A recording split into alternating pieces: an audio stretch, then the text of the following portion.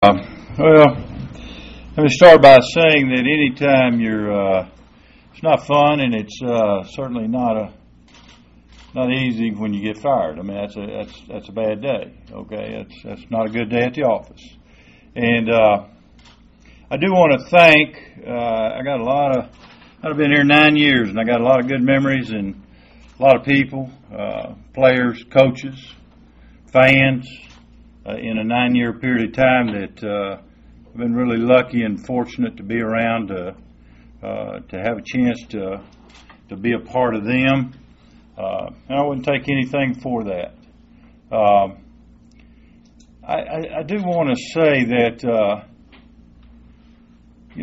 to our people, we got some really good fans, but they got to stand up right now. Okay, and sometimes when you're the head coach, you can't say things, because if you do, it's kind of sour grapes. I mean, you can't say exactly the way it is.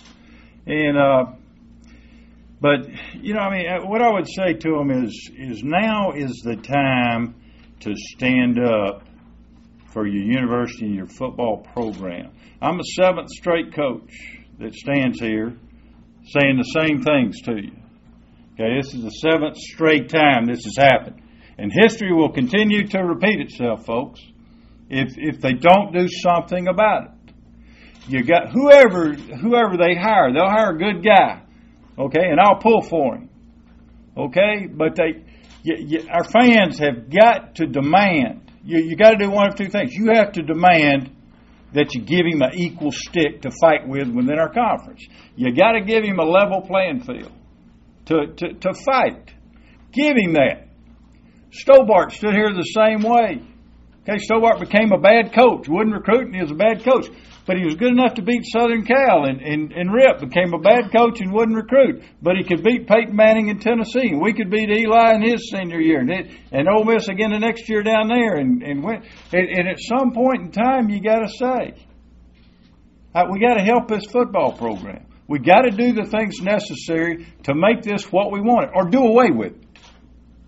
And I couldn't say that as a coach, but you got to do one other, because it's too painful. It's painful for coaches, for players, and for people, for fans. It's painful. Put something in it or do away with it, one or the other. That's what they should do. Okay? And I don't say that in a negative way. I've been here 9 years. I got 9 years of my life invested here. Hard years. Fighting years, every day a fist fight to try to move this program. I don't say any of it in a negative way. I say it in a very positive way, because I want to see this program be successful. The only other thing I would say is you got to somehow take the negative out of it. You got to find a way to get the negative surrounding this thing out of it. I don't know how you do it. I don't know if you can do it. Okay, but you got to do that. Okay, because there is a group. There is a negativity like nowhere I've ever coached. I've coached a lot of places. This is the only place. There's a negativity here that in the end eats you up. It's hard to win. Today's game, it's harder to win than it's ever been. And if you got to fight battles around your own program and around your own campus and around your own city, it's hard. It makes it very difficult.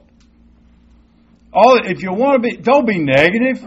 Ask what you can do to help the football program. What can I, instead of being negative about the coach or the team, what can I do to help it? How can I bring somebody, come to a game and bring somebody with you? Do that for the next guy. Give him a fighting chance.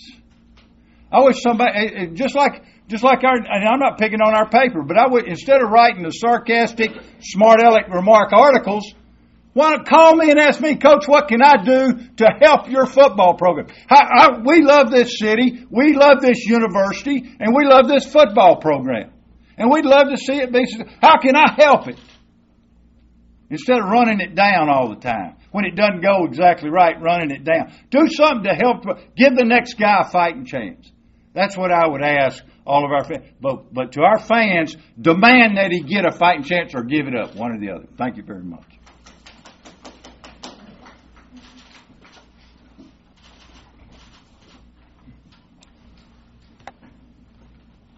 Ladies and gentlemen, again, 3 o'clock at the athletic complex located